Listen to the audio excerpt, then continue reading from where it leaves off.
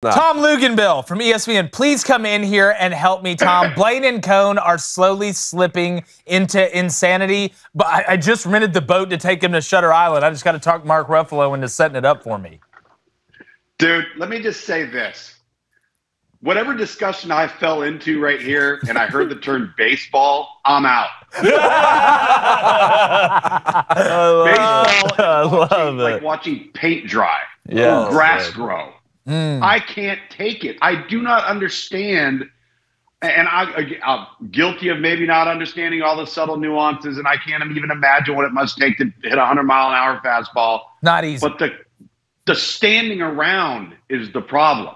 Like, I mean, come on, let's go. Like you mean like they're making the bases bigger, like the Steelers, like the Steelers offense? Yeah, Tom, don't worry. The bases are getting bigger in baseball, so it's all going to be fixed. So that's a legitimate true thing. But Blaine does have a good idea about making baseball more exciting. Blaine, tell Tom your idea. Yeah, Tom was a couple things here. We'll start with this. Seventh innings, you know, the seventh inning stretch, but it's a seventh inning fight. All right, so you'll get a player from each team, whether that's a designated guy you have, or two guys who agree to fight each other, and then they fight in the seventh inning. And, you know, going through Tommy John surgery, that's fine. Let's amputate the whole arm. Let's go Will Smith, I am legend. Let's go robot arm. I want to see 140 miles per hour. You want steroids to be legal. And I want steroids legal. I want to see how hard we can throw it and how far we can hit it. You want butts in seats, and that's how you do it. You're welcome. I'll take 20%. I don't disagree. And I'll tell you what I would do. I'll tell you what I would do. What would you do, Tom? Just to quicken the whole damn thing up. I'd do a fight after the second inning, and then play a third inning, and then the game's over. I love it. Let's do it, Tom. Let's go. Let's make our own league. Let's make our own league. Who'd have thought? The alliance we never saw coming. Tom Luginbill. I love it. Creating their own baseball league. But, Tom, you know, Lugs, I know you keep up with the NFL, too. It's funny. If you would have told me that the Browns were the 8th fastest-paced offense in the NFL, I would have put you in a straitjacket. But they are. I think this is an intriguing matchup tonight. I don't hate this matchup. Mitch Trubisky's trying to resurrect his career. Won't throw it past 15 yards, but he's trying to resurrect his career. And look, the Browns, after last week, see if you can get off the mat. It's football. Listen, I like it because it's ugly, right? Everything for these two teams is hard. Nothing is easy, which is what makes each and every series, you know, worth watching, because you're either waiting to see something surprising that you're not expecting to happen in the passing game, all right, or you're looking to see some bad ball come across your screen. And I hear you guys talking about Mitch Trubisky. I find it interesting. We look at the NFL and we see the parity across the league, because obviously it's the top 0.05% of the people on this planet that are actually playing on 32 teams. But it doesn't matter what level of football we're talking about. You either have a quarterback or you don't, right? I mean, at the end of the day, you guys gone and looked at Bill Belichick's record since Tom Brady went to Tampa Bay? System coach? Good. I'm just saying, you can go back a long ways. Right? Look at Mike Shanahan's career without John Elway. All right? Outside of the 1 year in Seattle, look at Mike Holmgren's career without Brett Favre. I mean, here's one for you. All of the 3 young gurus right now in the NFL, the guy at Green Bay, the guy at the Rams, and I want to say the guy at the 49ers. All 3 of them were on the Redskins staff at the same time, and they were 3-13. Yeah. Why? Players. They didn't have a freaking quarterback. That's why. That's exactly. It's a great point. I'll tell you another one. Phil Jackson had Michael Jordan, had Kobe Bryant, Shaquille O'Neal. That's why I said I literally led the show. I believe it was on Monday with talent overtakes play calling, and it's not even close. Because it was just about, it's always. And some people, that's why, like, the first, like South Carolina fans, the first thing they want to do is rip Marcus Satterfield apart. It's Marcus Satterfield's fault we didn't beat Georgia. No! God was the reason you didn't beat Georgia, because they were better. Like, they're better players. Like, that's just the truth. As a coach, what am I supposed to do? Sit there in the booth and use magic? And, like, unless, like I said, unless you had a relationship with Albus Dumbledore or Leonardo Gandalf, which I don't know if that's his first name, but I'm just Leonardo Gandalf. What is that? You weren't winning that game. It actually, you mean we don't know. That's why I always chuckle, and I'm sure you guys have done it too. Like, For example, the 2012 national championship game, Notre Dame and Alabama. Okay. Those two teams came out of the huddle in pregame warm-up. All right. Standing on the 50-yard line, looking at one team, looking at the other team. Ryan Kelly said, I'm going to LSU. That team is going to beat that team by 30 points. Okay. It's so true. It's the dudes, man. It's the body types. And listen, Clemson, Alabama, national championship. Current UConn head coach right now, Jim Mora. He and I are sitting there in San Francisco, and he goes, we don't have a single player in the Pac-12 that looks like any of the guys that are playing on these two teams right here. Yeah. Physics is physics, Tom. Physics is physics. You're not changing it. It's a real thing. Let me try and move this studio real quick by myself. I can't. You want to know why? Because it's physically impossible, David. You can't do it.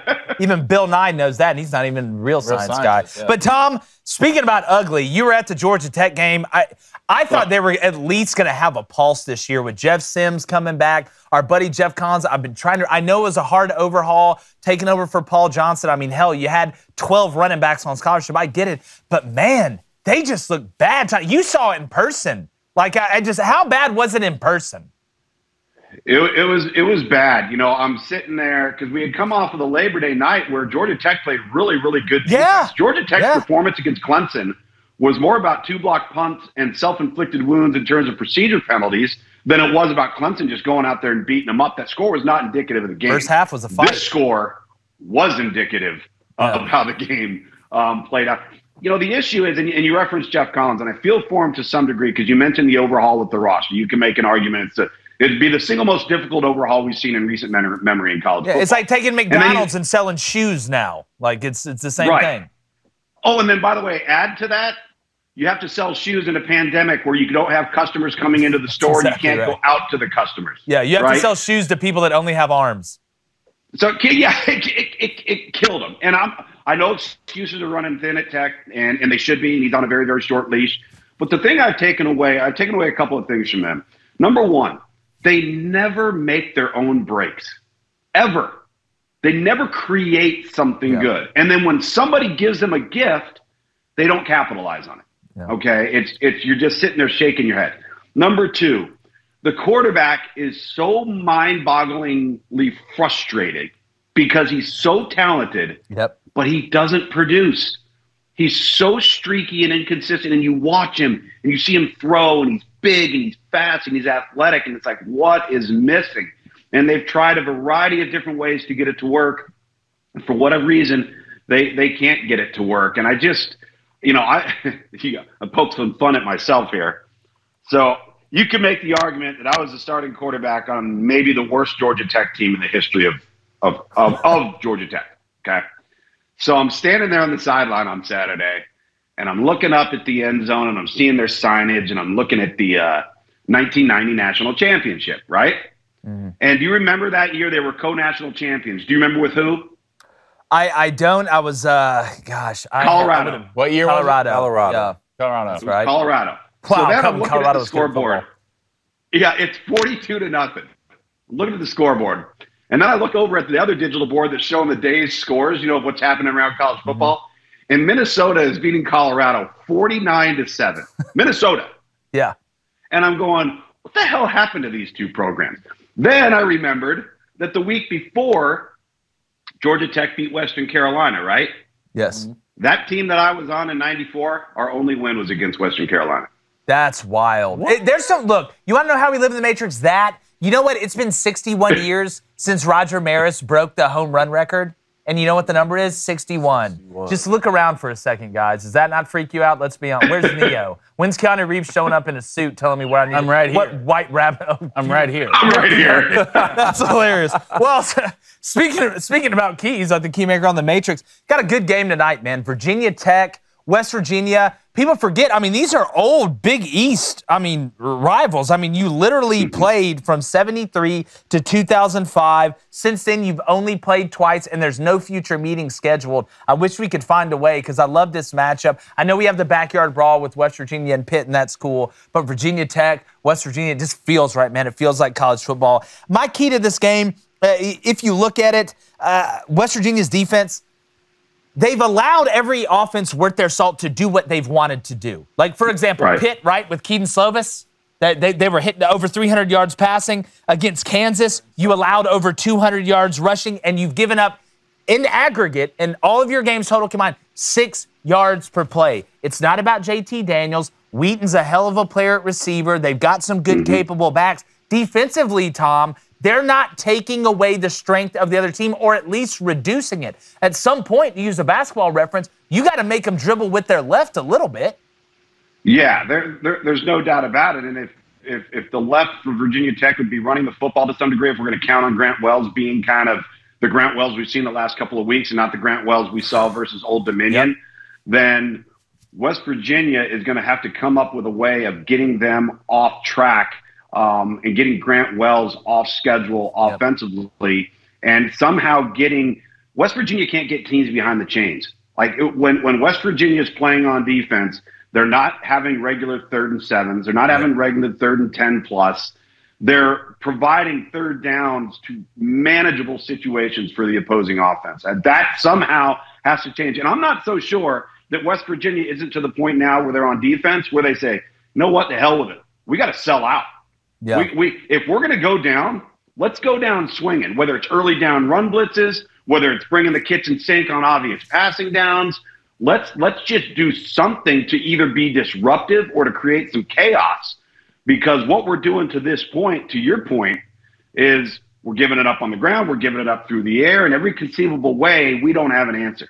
That's exactly right. At some point, you got to pull the pin in the grenade. I mean, what's the worst case scenario? You're going to keep giving up yards and points. Can be worse than what's happened. That's exactly right. And it's funny, Tom, you bring up my key for Virginia Tech is just that. Grant Wells, you throw 4 picks against Old Dominion, hadn't thrown one since. You transfer from Marshall. That's a big step going from Marshall to Virginia Tech with a lot of pressure on it. I think maybe that first game, there was a little bit of nerves there, especially when you go back and watch some of the throws sailed on them a little bit. But I'm going to get so that you've got to protect the ball defensively with Brent Pry. And that, I mean, Lane Stadium's sold out. It's going to be nuts. Enter Sandman, I think they'll be fine defensively. But a name to remember, all right? And apparently if your name's Dax, you can play defense. Oh, yeah. You know, Dax Hill from Michigan. Dax Holyfield has 23 tackles, 8 tackles for loss, a sack, 2 fumble recoveries, a forced fumble. He sold 13 hot dogs at halftime and just made an A+ on his philosophy midterm. Yeah, so at some point, you know, there's some guys on Virginia Tech. I think you're going to see either score. I know this.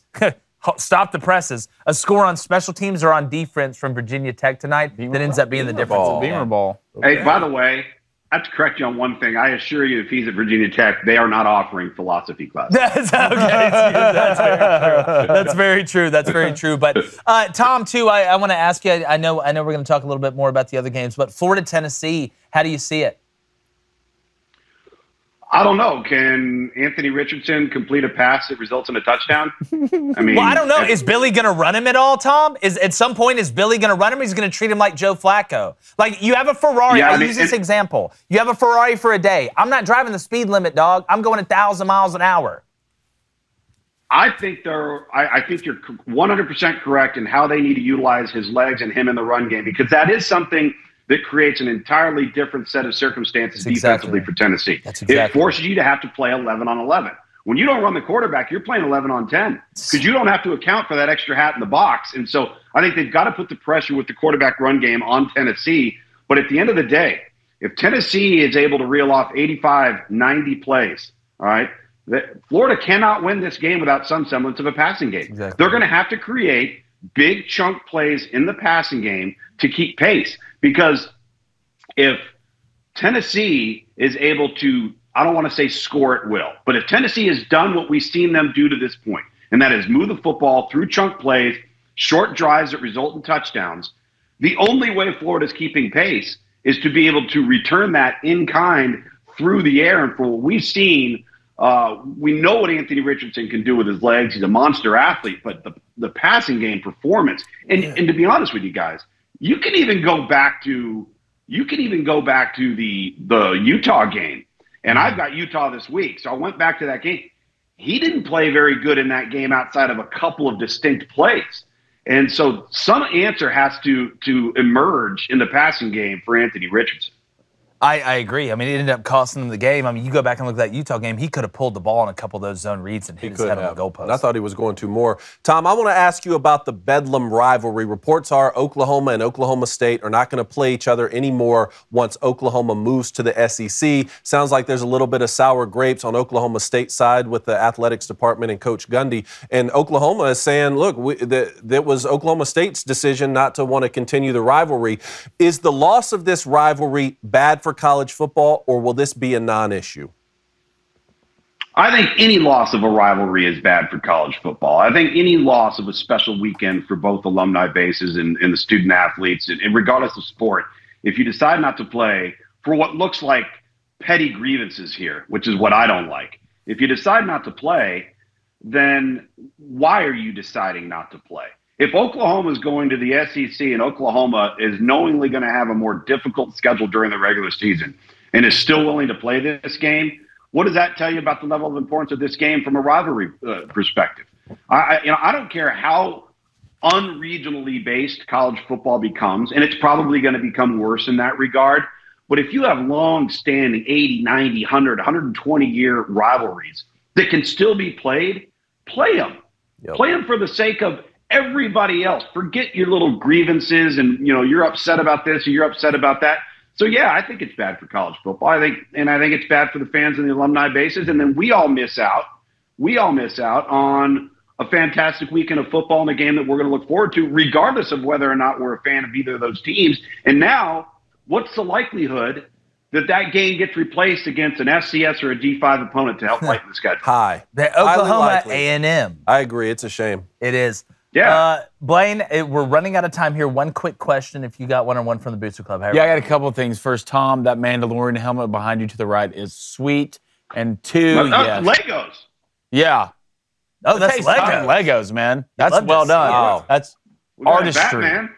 Artistry. Where's the commissioner? That's dope. That's dope. We're going to go to M. Hutton, Tom. He has a question for you. It says UCLA open at a plus 2.5 versus Washington next week. How can this line be real? UCLA is barely beating Sunbelt teams. Shout out South Alabama, and Washington just beat a ranked Big Ten hangover. Those folks in the desert are in business for a reason, right? And I think that sometimes they take, and I do this too, it's hard to get 85, 18, 19, 20-year-olds to get up for a team that when you're watching tape all week long, you turn the tape on, you're like, boy, we are so much better than these guys. Yeah. And so guess what happens? You don't focus. You don't prepare, all right? The other team's got nothing to lose and everything to gain. You go out and you play bad, and you happen to win the game because at the end of the day, you had better athletes and you pulled off a player. Yep. Okay? And they see it. Yeah. And so I think the odds makers now, they look to this and they say, well, Washington is going to have UCLA's attention, right? The prep, the focus, how they go into the game is going to be entirely different. And to me, that's how I would explain that. I still don't think we know how good Washington is. I'm not convinced we know. Like, I look at Washington. What tells me Washington is any better than Washington State? All right. Is Washington right now any better than Kansas or Duke? I don't know. I don't know yet enough about the sample size for what we've seen from so many of these teams. We're finding out more each and every week, but I could see this game between UCLA and Washington being very close. Yeah. Well, Tom, I appreciate it, my friend. Thank you so much. We're going to have you next week. Enjoy your time. Mandalorian helmet, Batman Lego helmet as well. It's just a great situation. We appreciate you as always. All right, guys. Thanks for having me. Have a great weekend. If you like that content, go ahead and subscribe because we're going to be balling every day on Crane & Company. Hit that like button while you're at it and go ahead and smash it like Derrick Henry on an ISO run.